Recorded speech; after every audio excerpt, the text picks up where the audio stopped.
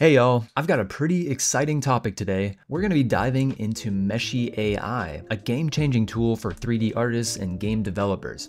As you can see here, it comes with a host of features like text to 3D, image to 3D, and even custom rigged animations, making your workflow faster and more creative. Join over 2 million creators who trust Meshy AI, the #1 AI tool for 3D creators worldwide. It's fast, intuitive, and perfect for anything from quick prototypes to polished assets. Let's jump in and see what it can do.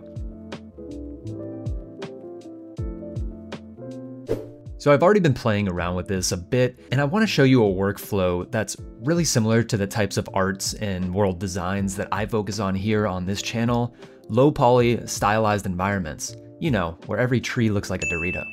Let's start with a pine tree. It's super simple. Just give a descriptive prompt, click generate, and wait about a minute. And boom, Meshy's already generated 4 starting meshes.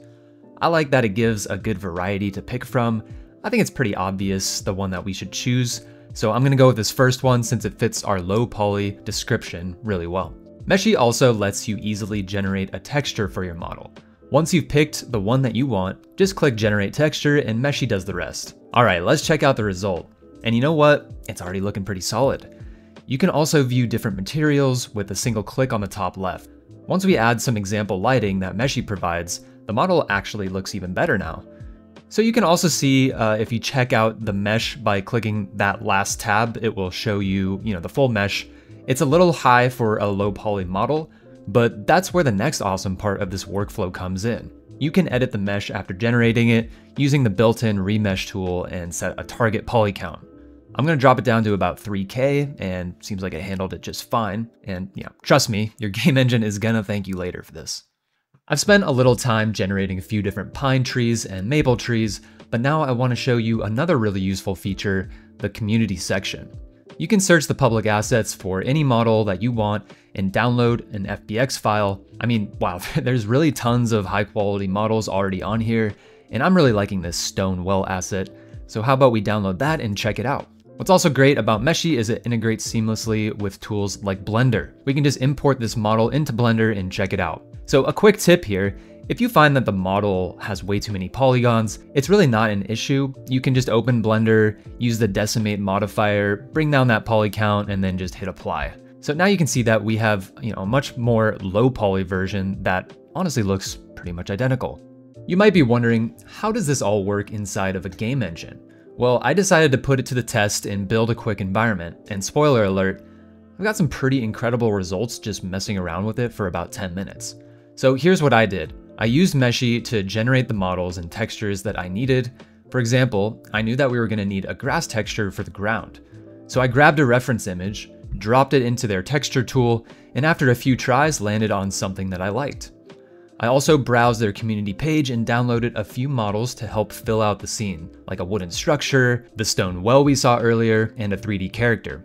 And all right, over to Unity. I imported the FBX models and textures into the project, and starting with the terrain, I just added a texture layer and set the Meshy grass texture as a base layer. You can adjust a lot of this in the engine, so I thought that the grass was maybe just a little bit too bright, so I darkened it slightly with this tint feature, and just like that, we've got a nice looking terrain with our custom texture applied. Next, I dropped in the well model and the wooden structure. I'm not gonna go too crazy here, just showing how fast you can pull together a simple scene. I also brought in a pine tree model and started painting a forest onto the terrain. To make it feel more complete, I added a custom skybox, some fog in the lighting panel, some real grass detail to break up that ground texture, and with just a few quick edits, it's already starting to feel like a real environment. The very last thing I wanted to show are the 3D character models and animations. If you open up our guide from earlier, you'll see a bunch of animations that can be instantly applied. So Meshy even allows you to preview them and download them directly. And these also just simply work in Unity, so I just highlight the animations that I want, and in this case, I'm just gonna take the walking animation for simplicity. You just download the character model with the animations all bundled together. Once imported into Unity, you just drag the model into your scene, and there's just a tiny bit of setup. So first, you gotta create an animator component on the character, create an animator controller asset, then generate an avatar by clicking on the model file, go to the rig tab, setting the animation type to humanoid, and then you just click apply. Now drag that avatar into the animator components avatar slot, and you're done. In the animator window, just drag the animation clip onto the controller, then go to the animation tab to preview it. And hey, looks like our guy is walking. All right, I just wanted to show you one final quick demo of this simple open world scene I threw together using Meshy AI's tools for the textures and 3D models.